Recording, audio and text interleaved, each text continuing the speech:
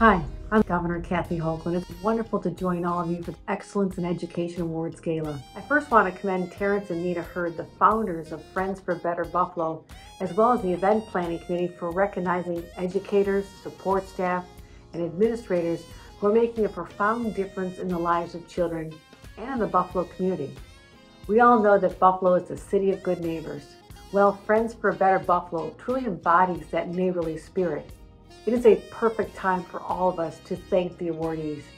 I'm honored to take this moment to say congratulations to this year's finalists for the Excellence in Education Award. We have the opportunity to rebuild and reimagine education even better than before. And everyone gathered here tonight will play a key role in making that happen. Thank you for all you do.